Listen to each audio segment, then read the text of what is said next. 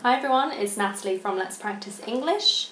Today we are going to be moving on to part 2 of the 100 words that are most difficult to pronounce in English. But before I get started, don't forget to subscribe to this channel and don't forget to like the video. So, on to the first one, we are going to be looking at restaurant.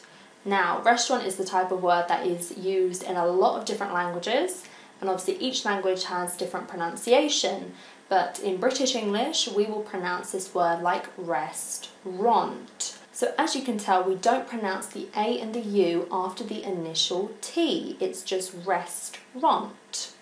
And an example sentence could be, I love eating in Italian restaurants. On to the next one, we have vegetable. So with vegetable, it's easily confused because we have the word table at the end, which a lot of students might try to pronounce exactly the same as table. However, it's not pronounced the same, it's vegetable instead. And an example could be, cucumbers are my favourite vegetable. On to the next one, we have water. Now, water is pronounced differently in British English and American English. So this is where you have to really listen to that T sound, because we do pronounce the T sound in British English. So if you just listen again, it's water instead of water, like the American pronunciation. And an example sentence could be, everyone needs to drink lots of water every day. On to the next one, we have chocolate. Now, chocolate, again, like the first word, is used a lot in different languages, so it does have different pronunciation, but in British English, we pronounce it like chocolate. So we only really have 2 syllables in this word, and we miss the second O after the C. That just is not pronounced. So let me give you an example. I love eating chocolate every week. On to the next one, we have hamburger. So this word, again, like the others that we've spoken about, is used in a lot of different languages.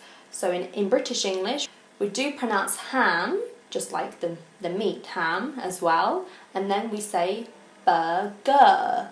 So at the end we have the sound. And an example sentence could be, I rarely eat hamburgers because they're so unhealthy. On to the next one, we have pizza. So pizza obviously is a word that has originated from Italian, but we have changed the pronunciation a little bit in British English. At the beginning of the word it's written as P-I, but in our pronunciation it's more like a P-E, it's like pizza instead. So again, at the end, we don't really pronounce the A, it's more like an sound.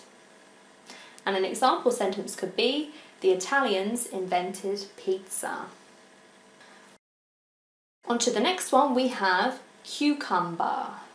I'm sure you guys know what this is. It's a type of vegetable. The pronunciation of this word is quite difficult because we have a lot of C's and U's in the word. But if you just listen again, we pronounce it like cucumber. So as you can tell at the beginning, it's a different sound to the middle C sound. So it's Q, cum, ber. So we have 2 different sounds actually instead. And an example sentence could be, cucumber is really healthy because it has lots of water inside. On to the next one, we have schedule. Now, schedule can be pronounced in 2 different ways. You could say schedule or schedule. Now, both of these are totally fine.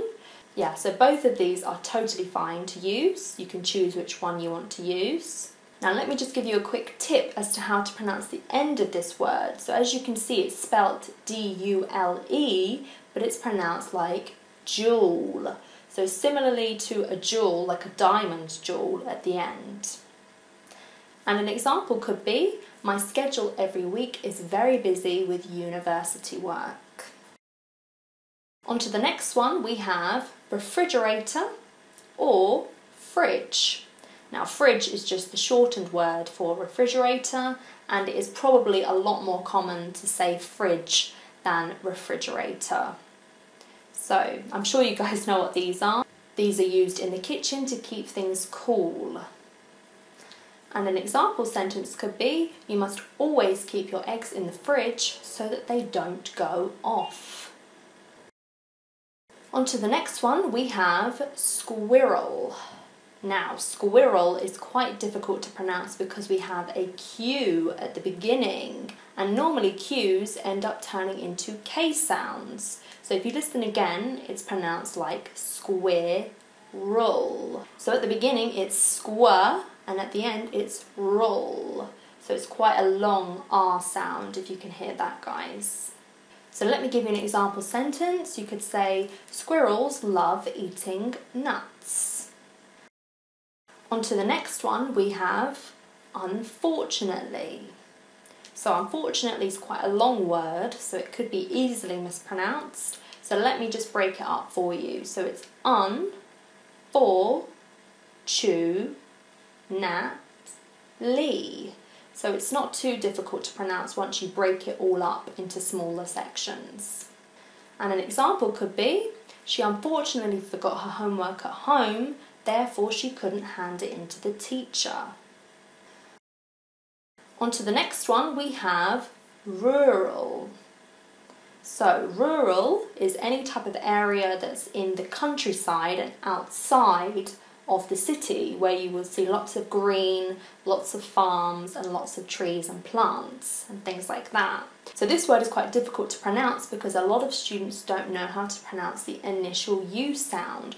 So if you listen again, it's pronounced like rule. So both of these vowels are quite similarly pronounced, but there is a little bit of a difference between them. And an example could be, it's better for children to live in rural areas rather than the city. On to the next one, we have thing and think. So these are almost pronounced exactly the same, but of course we have a different consonant at the end of the word. So I'm sure you know what thing means, just means, anything. And to think is obviously to think of something. So these are almost pronounced the same, but with just the different consonant sound at the end. So let's listen again. So the first one is thing, the second one is think. And let me give you some example sentences. The first one you could say, I haven't got anything to do. And for the second one, you could say, she needs to think hard about what to do for her next science project. On to the next one, we have probably. So probably is the type of word that could be easily mispronounced because a lot of students try to pronounce that A sound, but it's not an A at the end, it's probably. So it's more like an sound rather than an A sound. An example sentence could be, you should probably wake up early before your exam. On to the next one, we have dangerous. So at the end of dangerous, it's quite difficult to pronounce because we have two vowel sounds. We have the O and the U. However, this is just pronounced like rus. So if you listen again, it's dangerous, dangerous. And an example sentence could be, working on an oil rig could be really dangerous. On to the next one, we have individual. So individual, I'm sure you guys know what that means. It just means to be a unique person, an individual. And the way to pronounce this correctly is individual. So it's the end that's probably difficult to pronounce for most students. So remember that it's jewel. And an example sentence could be, everyone is an individual. On to the next two, we have beach and sheet. So these maybe have a little bit of a similar pronunciation, but of course they have differences. So the first one is pronounced like beach. So when you see that E and the A, just remember it's pronounced like an E. Both of them are pronounced like E's. So you just say beach. And for the second one, we say sheet. So it's the same vowel sound, it's just the long I vowel in the middle. And an example could be, the beaches in Turkey are always clean. And you must change your sheets at least once a week. On to the next one, we have etc. or etc. So this can just be used when you don't want to list anything else. So you could say, oh, I really want apples, pears, bananas, etc. from the local market. So this word again has been taken from another language, but it is pronounced probably differently in British English. So if you just listen again, the first word is et, the second one is cetera. So that's how you pronounce it. On to the next one, we have almond and salmon. Now, even though both of these words have L's in them, the L is only pronounced in almond. So if you can hear, I pronounce the L sound in the middle, whereas in salmon, we don't pronounce the L at all. We just say salmon instead. And an example could be, Turkey grows the most almonds in the world. And eating fresh salmon is much better than eating farmed salmon. Okay guys, on to the last one, we have jewellery. Jewellery. Now this word is spelt differently in British English and American English. So one of them will use two L's, one of them will only use one L, but it doesn't really matter and it doesn't change the pronunciation of the word. So if you guys listen again, we pronounce it like jewelry. So as you can tell, at the beginning, it's not really pronounced like an E, it's jewel. So it's more like an A sound actually at the beginning. And the other E sound really isn't pronounced, so it's just jewelry. And an example sentence could be, my best friend loves buying jewellery, she buys bracelets all the time. Okay guys, so that is it for part 2. So if you would like to see the next part, don't forget to subscribe to this channel. Don't forget to leave any comments or suggestions for future videos. And don't forget to like this video. I'll see you next time. Bye.